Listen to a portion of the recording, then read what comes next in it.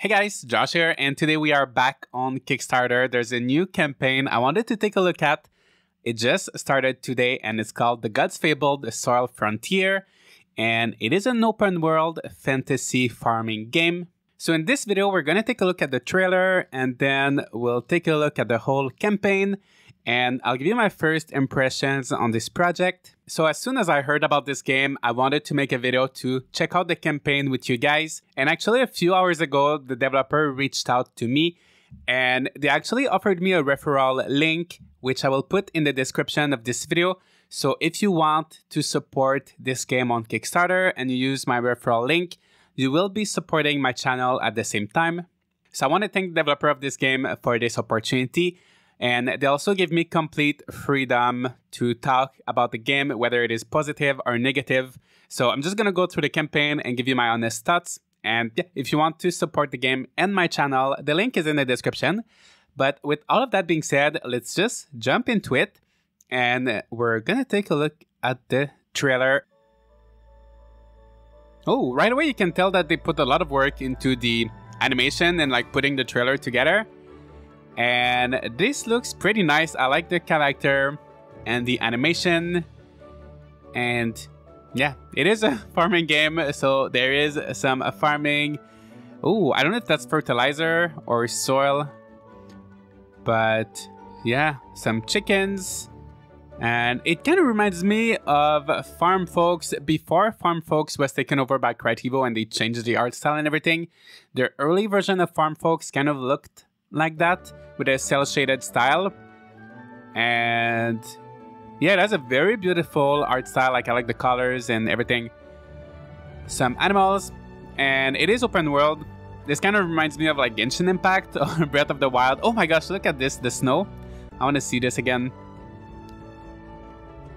This is so beautiful, honestly, the weather effects and everything. There's gonna be NPCs, maybe different races. I wonder if you can play as other races. And yeah, it looks very cozy, very charming. And hopefully there's a lot of things to do in this open world. And yeah, the Gods Fabled Soil Frontier. And this is all made by one person. It's a solo project. It's currently at 1% of its goal. So as I said, it just started. Their goal is 50,000 Australian dollars. They're currently at 633. So that's a good start. They still have 29 days to go. They've got 14 backers. Also, it looks very similar to Puffpal's Island Skies. I don't know if they're using the same engine, but the lighting is extremely similar and the cel shading as well. So maybe they're using the same engine. I don't know, but it looks good. And let's take a look at the campaign. So as with any good Kickstarter campaign, they have stretch goals. So with 50K, they will make the base game with the basic features, and 75K, more crops and more NPC, just more content in general. 100K, larger town, and 150K, a second town. So I feel like that's very ambitious. A second town and 20 NPCs.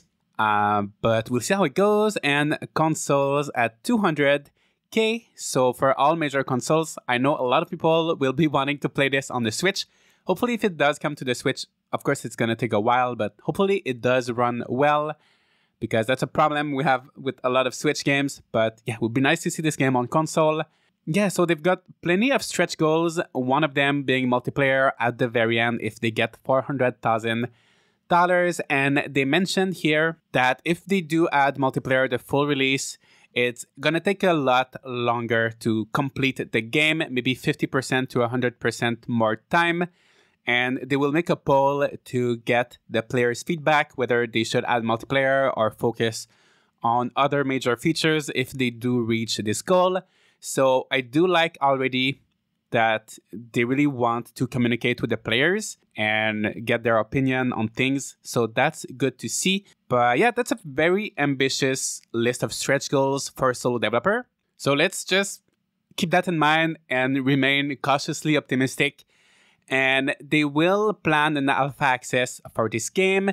It is currently planned for early 2023, of course. As with every Kickstarter campaign, the timelines can and probably will change. The alpha version of the game, it will be incomplete, features will be missing, but it will be a good opportunity for the alpha backers to get an idea of what the game feels like and also provide feedback to the developers so they can improve on it and make changes and make the game better.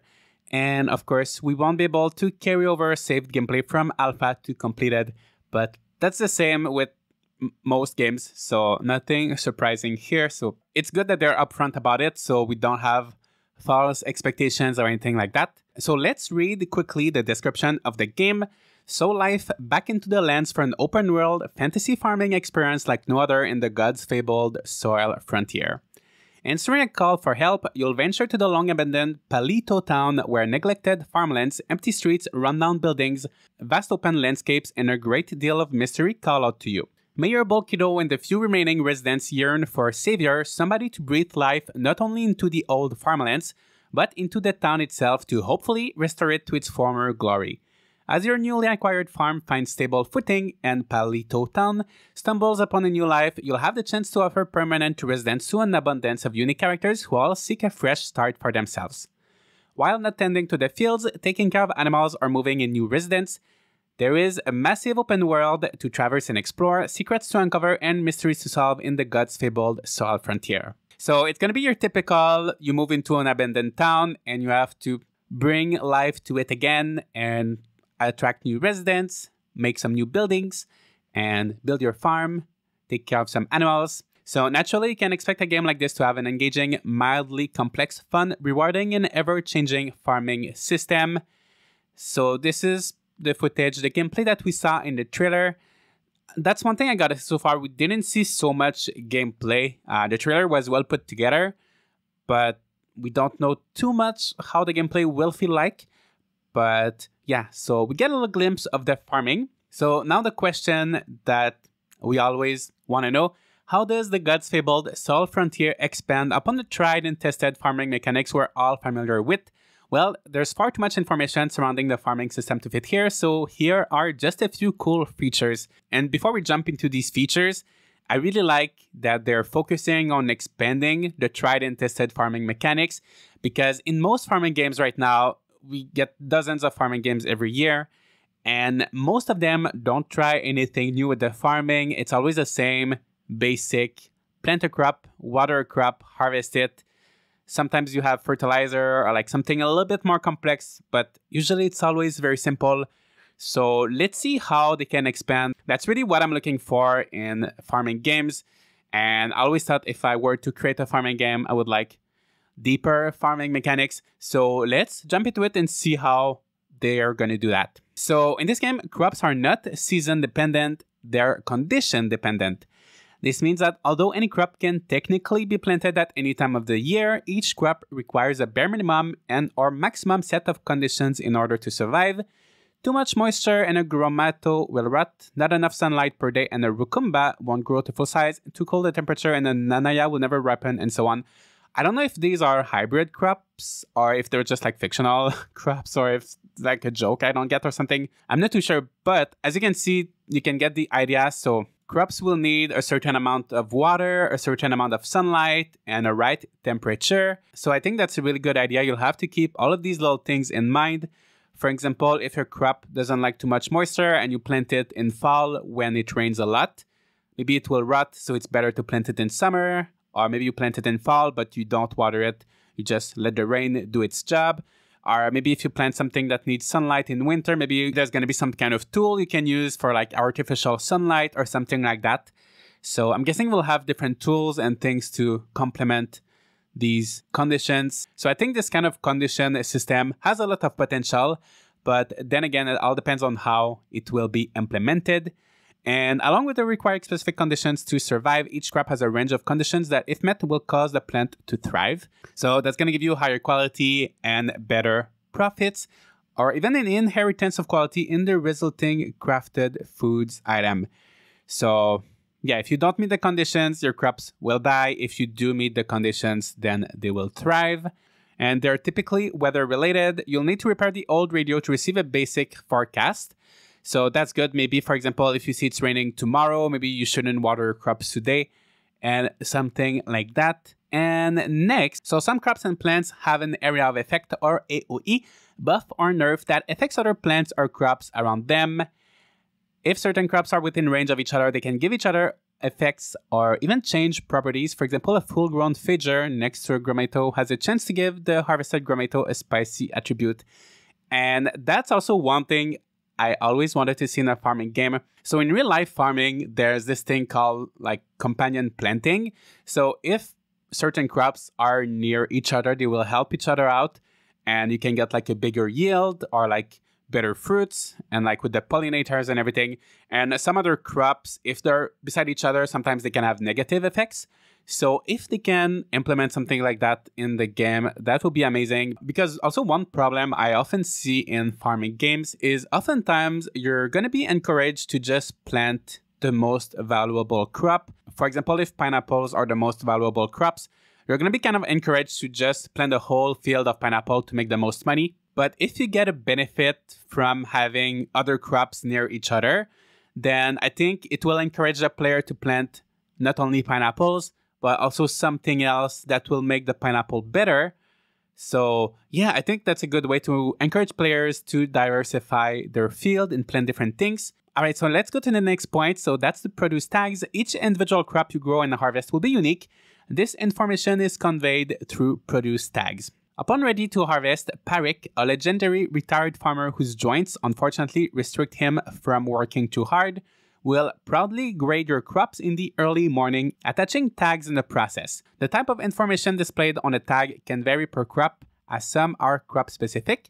Every tag will display weight and color, two of the basic measurements of produce affected by weather conditions and soil moisture. If a crop takes on a special attribute as mentioned in the AoE section above, that will also be shown on the tag. So I think basically what this means is that every time a crop is ready to harvest, it will kind of be evaluated depending on how well you met the conditions of that crop and the area of effect. And so you're going to get that tag on that specific crop. So each crop will be different, and that will affect the value of the crop and its quality if you use it in cooking or crafting or something like that. So yeah, every crop will have their own stats that will follow them through their growth, and when they're ready, they're going to get that little tag. It also mentioned that there will be some magical items that can aid your plants surviving in unsurvivable conditions. So that's nice. And there's going to be also fertilizers, pesticides, trimming, climbing plant structures, which is also something I've always wanted to see in a farming game. Higher helping hands, that is very useful as well. Worker, animals, and much more. The farming system in the Gods Fabled Soil Frontier is rich and diverse. You'll be surprised how deep it does go, and you'll never be left bored with the same repetitive tasks, as every growable crop is different. Just like in real life, I really like to see this. As I said before, I love to see the emphasis on the actual farming, and I just hope it's not going to be too complex. I like the diversity, and I like that they're adding lots of different things, like the conditions and the pesticides and the trimming and everything. But I hope it's also not too complex where it's kind of a headache every time you want to do farming. But I love a little bit of complexity, just so it's not always the same, just water every crop every day. Really mindless and repetitive farming. We've had farming games for many, many years, and the formula almost never changes. And that's something I want to see change. I want to see slightly more complex farming. So yeah, I'm excited for that. If they can deliver on this and make it work, that sounds very, very exciting. And of course, there's going to be livestock as well. And just like the crops, livestock will have sets of conditions to survive. So taking care of the chickens, or the chickis as they call them here, and the cows or comus, they will have different conditions. So maybe some animals can go a few days without eating, or maybe they like a specific type of food. Maybe they like to be outside a certain time of day and things like that. So once again, I'm looking forward to seeing some complexity in taking care of the animals. And also, as you can see, they are very, very cute. Look at that little chicken. And apparently they're going to help you on your farm. That's what they said a little bit earlier, that we're going to have worker animals and much more. So yeah, I'm looking forward to seeing how you can see the little chicken doing something here. Maybe they can eat the bugs or something that are trying to eat the crops. I'm not too sure, but yeah, I'm looking forward to seeing how the crops and animals interact with each other.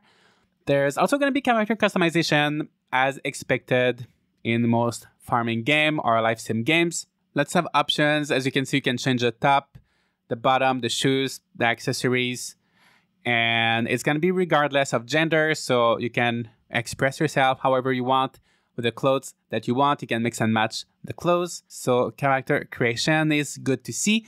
And there's going to be crafting, also pretty common feature in most farming game. So we don't know too much about the crafting. There's no screenshots or video or anything showing the crafting process. But basically what they say here is that pretty much everything will have a purpose for crafting. For example, if you make butter, not only will the butter increase the sale price, but it will also have another use. So maybe for cooking or maybe to feed your animals or something like that. Every item you craft will have a use outside of selling. So that's good to see. And there's going to be different processing stations like a furnace, work table, and all of that. So nothing really special here. I think the focus will really be on the farming. The crafting seems like a basic crafting system, which is nice. You don't have to go all the way into all of the different systems. You can have a more complex farming and a simple crafting. I think that's good. And another thing we'll be able to do is to rebuild Palito Town. So you'll have to collect raw building materials, refine those logs and beams and planks. So with the crafting, all the crafting stations. And then there's going to be building minigames for building. So I wonder if it's going to be like where you can really build the things by yourself, or if you can choose where the buildings are going to be, or if it's just you give the resources and you do the building minigame and then the building is there in a preset position. So I think either is fine. I'm just wondering how it's going to be like. But yeah, I'm sure it's going to be nice to see the town grow from a decrepit, abandoned town to a beautiful, thriving Palito Town. So that's going to be one aspect of the game. And then friends. So you won't be alone. Maybe at first you will, but the more you build the town, the more people are going to join you. And also there's going to be combat. And one of the things in this game that I find interesting is that the combat will be toggleable. So if you want combat, you can turn it on. If you don't want combat, you can turn it off. And I was wondering about this. I actually asked the developer, and he told me that if you have the combat turned off, there should be an NPC that will sell the resources that you would normally get from monsters. So if you like a peaceful experience, you will be able to experience the game and do everything without having to fight. But if you like a little bit of action, you will be able to do that as well. So I like the flexibility here. So yeah, I like to see that. And there's going to be exploration. So there's going to be dungeons. There's going to be resources to gather. So as I said, it kind of looks kind of like Genshin Impact or Breath of the Wild, like a big, beautiful, lush, green, open world. And hopefully there's going to be a lot. As it says here, what good is a massive open world fantasy farming game if there's nothing to do in the wild? Well, lucky you, there's plenty. So you'll spend your time filling out the many-page compendium, documenting the undiscovered minerals, ores, animals, enemies, fossils, and much more found in these lands. I really like this snowy area, like the weather. It just looks so nice. So if you play with the combat toggled on, you'll be able to clear out enemy camps and dungeons. And look at that beach. That looks so nice. You'll also be able to ride around on a bird. So I guess that's going to make traveling a little bit faster. And there's going to be things to collect. And yeah, hopefully there's going to be a lot of things to do in this beautiful open world. It's kind of impressive that this was made by one person. But yeah, let's keep going. So here you can see the reward tier.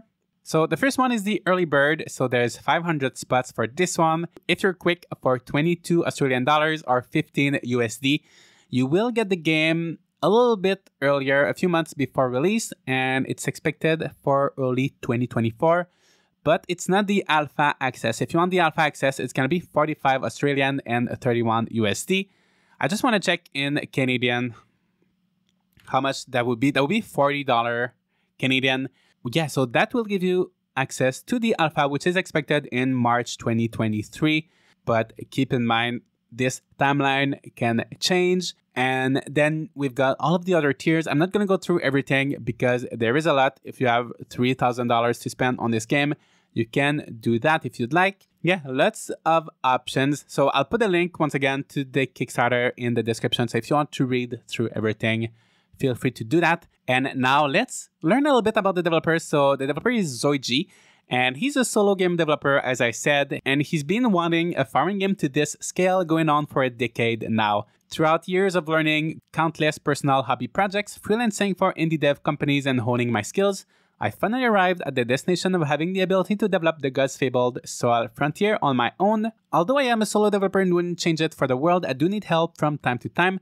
I have a network of game developer friends who lend thoughts and advice on my work. We even bounce some ideas off of each other at times. One area I have little experience in is the production of music, something crucial in a game like this. In saying that, I'm thrilled to introduce Jolene. Jolene is going to be composing all the music for the game. She created the music for the Kickstarter trailer, and the rest of her work is fantastic. I look forward to working with Jolene throughout the development process.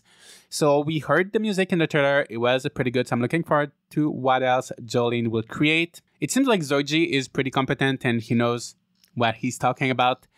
The only thing I'm a little bit worried is that he is a solo developer, so that's always something to keep in mind, especially if you take into account all of the goals here.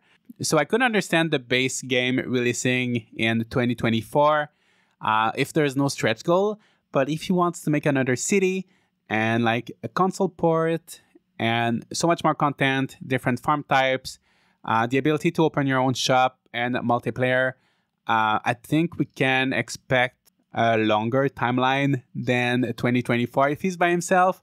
Because I don't think he's planning to hire anyone. So that's just one thing to keep in mind. Maybe I would back this game without expecting to play soon. Maybe it's going to be a little bit later. I don't know. It's just my thoughts on it. I want to give my honest thoughts on everything. And here we can see the development timeline. Below is a month-by-month outline of my development goals and focuses. But I don't see the timeline. But he intends on reviewing the development time at the end of each month and to analyze it and understand if he's on track. One thing to keep in mind is that timeline will change. So that's very similar to what I was just saying. Maybe if you back this game, maybe it's going to be 2025, maybe 2024, maybe later. But yeah, just one thing to keep in mind. And that's pretty much it. Then there's a disclaimer that shows that everything shown is a prototype and the game is not complete. It's not like, yeah, there's still a lot of work to do. And he picked Kickstarter because he doesn't want to have to rely on investors and publishers. And he wants to keep his creative freedom and all of that stuff. And he is working full-time on development, so that's good to see. But he needs to pay rent and eat, which is understandable. That's something we all have to do.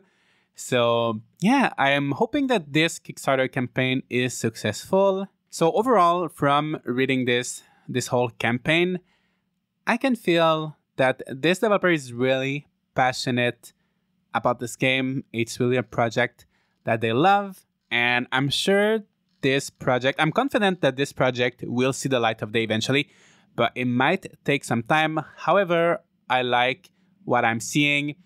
And sometimes some games are just over ambitious, but I feel like this one, even though it is quite ambitious and they want to do an open world and a lot of things, it's also not too much, right? So there's going to be rebuilding the town, there's going to be crafting, character customization, livestock, and farming, but they're not promising like hundreds of different features and like you can do this and that and that. It seems like it's pretty focused on a few elements instead of trying to do everything. So I think that's good to see. And as I said, I like the complexity in the farming.